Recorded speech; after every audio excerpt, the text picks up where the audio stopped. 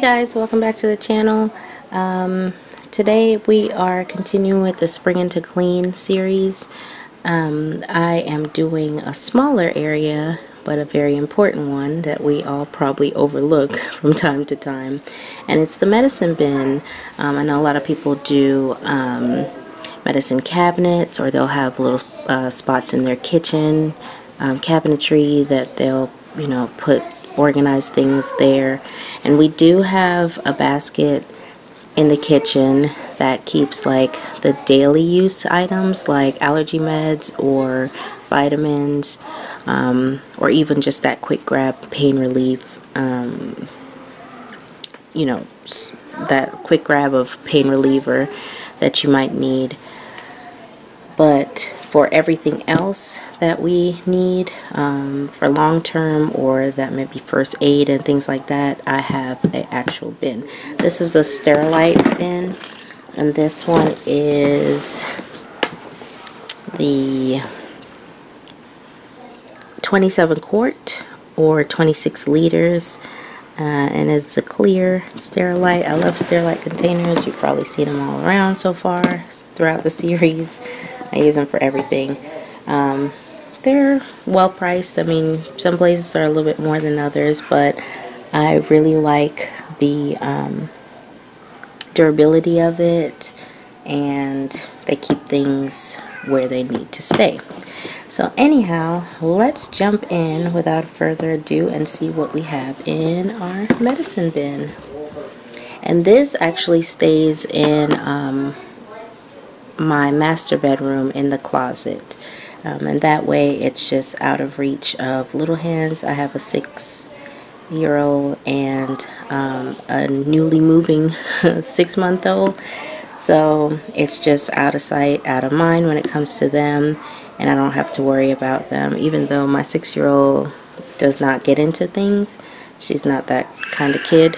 She's not really interested in anything that's not in her realm of like My Little Pony and that sort of stuff. So that's a plus, but you know, her little friends come over and you just never know what will happen. So anyhow, I keep it there for safekeeping, and we can just go through really quick and see what's in here.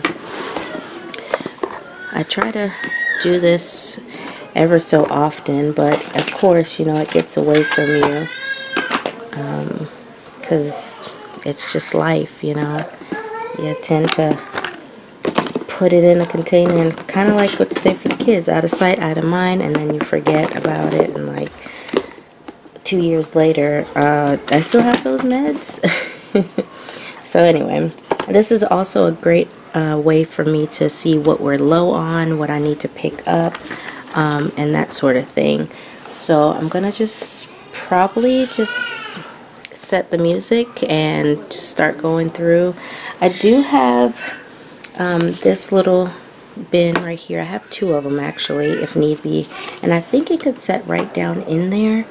And I'm thinking about putting things that have open boxes, like band-aids. We have about a gajillion and 1 band-aid, so you know, I have a 6-year-old and that's their thing apparently at that age, is band-aids. So I always have a lot of those, but like loose things, and then I thought I could kind of corral them and all into one, you know, the little ace bandages, the tape, that sort of stuff that's loose, and then I could just put them in a bin and maybe just pick this bin, this little, you know, container out, and then use that for first aid instead of having to lug the entire bin out every time we need a couple band-aids and some Neosporin.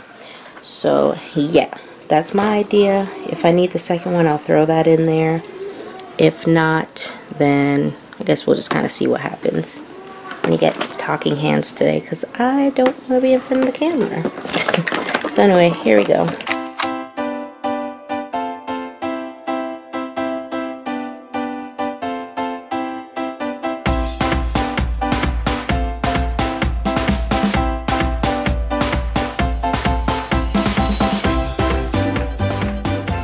Who else has like a gajillion of these little cups? I don't know why I have I mean, I know I have so many, but why do I keep so many? That's really the biggest question. It's so ridiculous.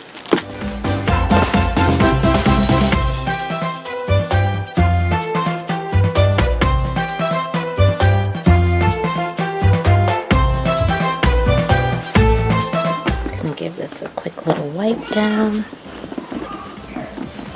Since it's usually sealed, it's not really dirty at all. Nothing spilled in here, so that's great. Yep. Alright, now let's see about putting it all back.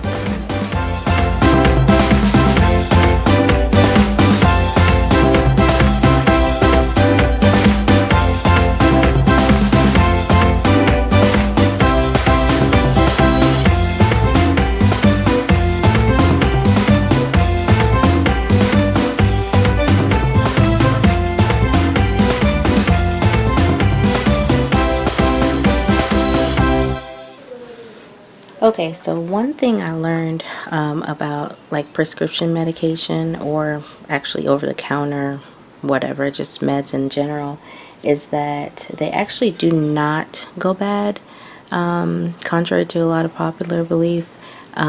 Over time they can lose their potency, but as far as like, you know, a lot of people look at the date and say, oh man, I bought this and it went bad 3 months ago, or you know, it's February now and I bought it in December, it went bad in December, whatever. That's not the case. It doesn't go bad. It just over time, and usually the length of time is somewhere between 5 and 10 years, where the potency goes down to an amount that, you know, it's not even worth taking anymore. So I found that very interesting when I was doing some research a while back on that. Because I know a lot of people tend to freak out about like, oh my god, it's been a month over time, or 3 months or 6 months, I can't take this anymore. So that's not the case. Now, I'm not telling you to take past date medication. I'm not a doctor. That's not what I'm saying. I'm just putting it out there that it's readily known information that you can take it past the sell-by date or the expiry date that they put on there. But you know, knowledge is power, so do with it what you will. I think the only exception to that rule would be like liquid medication, as far as like antibiotics, I guess I would say. I believe that, you know, there's a certain time frame on those, like the amoxicillin and stuff like that, because there's a reason why they don't mix it until you come and pick it up. So with that stuff, I would definitely watch out with. I wouldn't hang on to that, you know, for the next round. And even some prescribed medications, you definitely have to, you know, take time and care with that. But I definitely think with like Tylenol and aspirin and stuff like that, I think you'd probably be okay.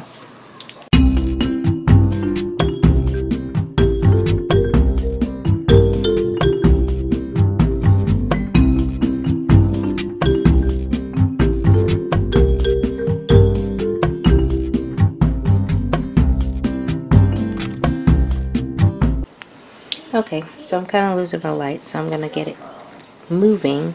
But I have these 3 first aid bags that I got while I was couponing a while ago. If y'all remember these, that we got from those Johnson & Johnson coupons back in the day.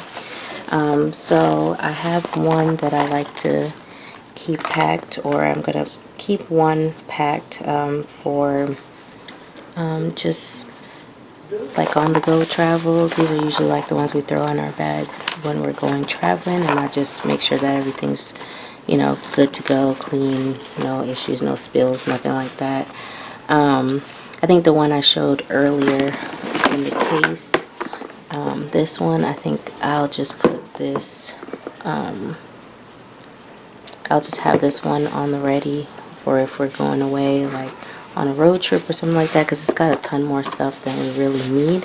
And then this one can be my to-go And I have this little container, another Sterilite container, and I'm just gonna put the like Band-Aids and Neosporin and stuff like that in that one because it closes down, and then I can just carry that one to whatever room we may be having an issue in, just to downsize some of the stuff. So I'm gonna just compact everything a little bit more, and then I should just be wrapping it up.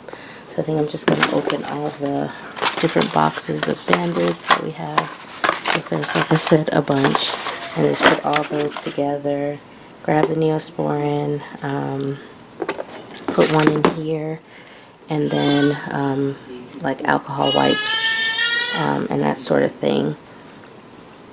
And then in here I'll just put the extra first aid items that we need, and I can leave it in the bin. So I'm going to do that now.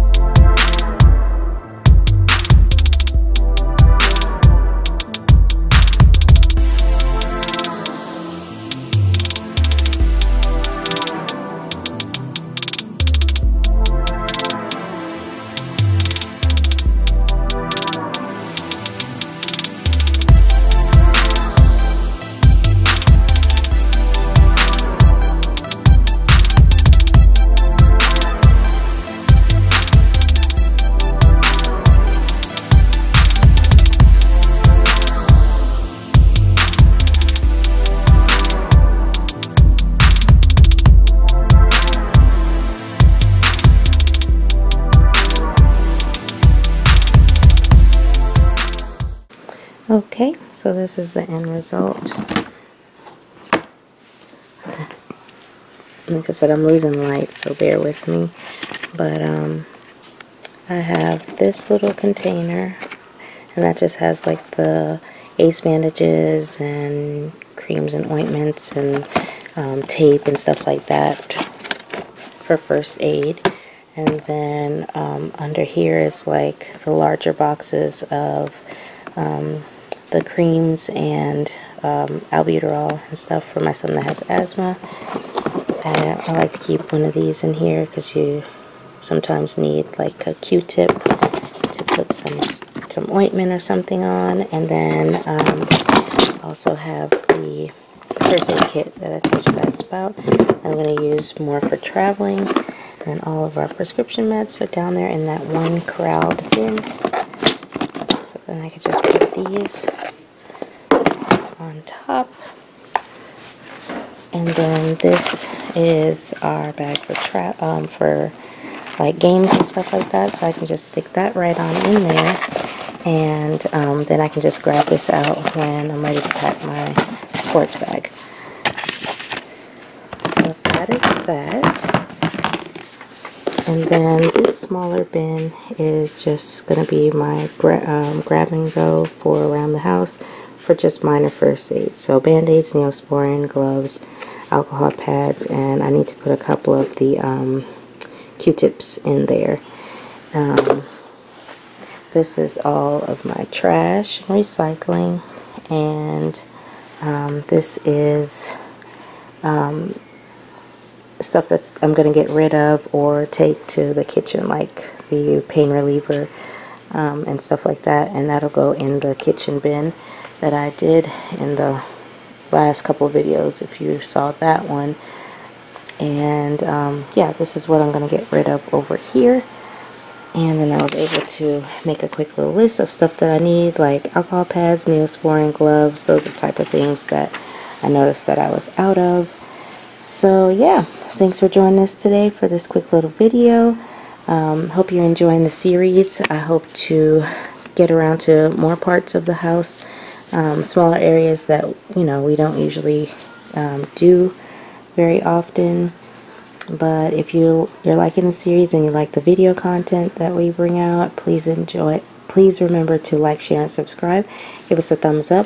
and just let us know that you enjoyed it. Come back again and see us next time, and we hope to see you soon. Bye.